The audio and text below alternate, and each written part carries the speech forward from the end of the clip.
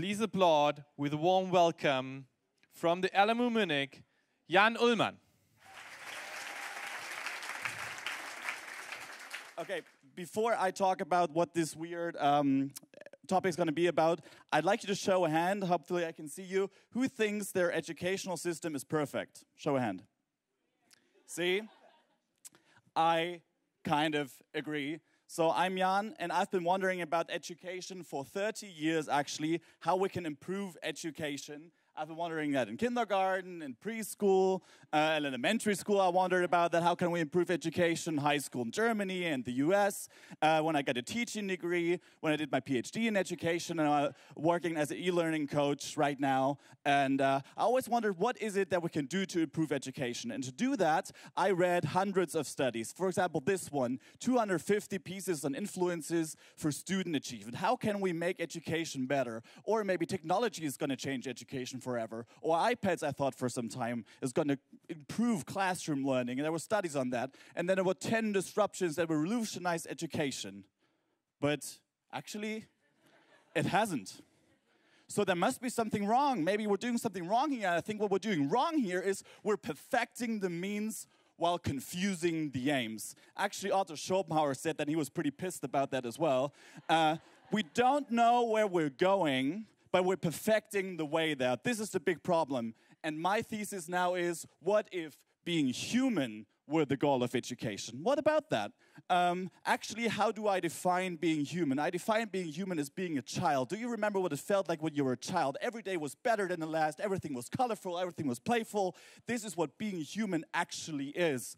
Because when you were born, there was absolutely nothing wrong with you.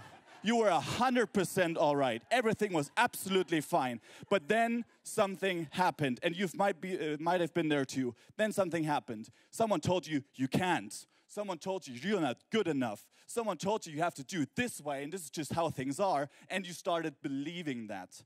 So basically, being human to me is being conscious. Actually, words are really not sufficient to describe what I really mean here. It's being aware, it's being mindful, it's being awake, it's being present, it's being content. This is why we do meditation. So if you've ever been in a state of flow, when you worked on something and you forgot about space and time, you were being yourself. And this is within you all the time. This is like the blue sky. But you know what happened to the blue sky? Clouds came up saying you can't, saying you aren't, saying you have to do this way, saying this is just the way it is, or maybe things like, just shut up and do your homework.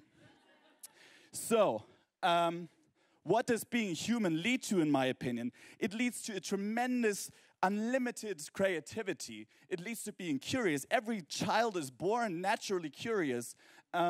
Just leads to being critical. You just ask questions. Children ask questions all the time. That's why I think they're being human, actually. But then over time, something happened, and it's called education. So my question to you now is, do you see any difference between those two pictures? A chicken farm and a lecture hall. I really don't think, and I'm not being sarcastic here, there's any difference, because the chicken farmer, he doesn't give a shit about the chicken. And who invented this system, they don't care about humans at all. This is what I really believe. So what can we do now? What if, or actually, what would the people that invented this system here, what would they have called this talk here, if they were giving this talk right now? They would have probably said something like, what if being a worker was the goal of education? Or what if being obedient were the goal of education? Or what if actually, if you want to be really sarcastic, what if being a slave were the goal of education? Because this is what the system, I think, is aiming at. So, seriously now, what if being human were the goal of education? I think, just like you don't have to tell a plant how to grow, it just needs a bit of sun, it needs a bit of water. Humans know how to learn and grow. They just need a bit of care, they need a little bit of support. They know how to do this. So grow and let grow. And there's nothing else actually that we have to do. So part one, creativity. Sir Ken Robinson said, we don't grow into creativity, we grow out of it. Or actually, we're educated out of it. That means we're all born creative, but school kind of kicks it out of us. It tells us we're wrong, and then we're not creative anymore. Same goes for curiosity. Do you remember how you learned your mother tongue to perfection? It looked like this. It just needed a bit of time, patience, and then you were there. but this is how we teach languages in school. So I don't think this is really how this works. This is not a human way of learning a language, starting with grammar and past and whatever, all this kind of stuff. So basically we're just told to shut up and learn, and I think this is not really a human way of doing it. So, what are curiosity killers in my opinion? I think there are things like grades, there are things like standardization, there are things like curricula, and of course teachers telling you you can't. You might have all been there. And not all teachers are like this. There's some teachers that know that it's important to maintain that inborn curiosity and have you just stay at that level or get you back there. Same goes for critical thinking. Who do you think the knowledge monopoly belongs to in the classroom? Is it this guy? It used to be this guy, but now it's this guy. This is the knowledge monopoly in the classroom right now, but Einstein already knew that learning is experience and everything else is just information. That means on Google, you only get data, you get information, but you're not gonna get ideas, you're not gonna learn, you're not gonna have experiences. And also, critical thinking will prevent us from a guy like this in the future. So I think it's really important. So, great, Jan. And now? Well, usually what happens now, there's the big net coming up. And I'm not talking about network, I'm not talking about the internet, I'm talking about things like Gitnet, Gibtsnet, Machmanet. And for all the Russian-speaking people in here, it's like the Nyetnet.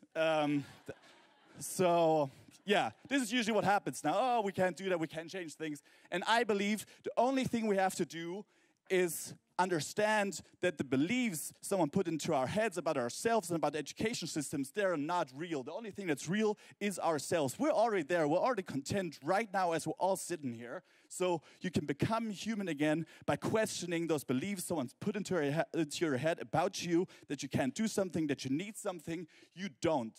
And then you can take action, and the rest will naturally follow. I promise you, everything will just follow under those goals about being a human in education.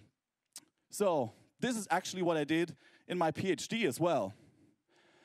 I started with the goals of being human, and then everything else followed. So it was not about digital education. It was not about e-learning and all this kinds of stuff. I started by being human goals, and then these 3 explainer videos for English learning came out of it. And we had a design, there was a flipped classroom. That means I showed the videos beforehand, so it was more effective to them.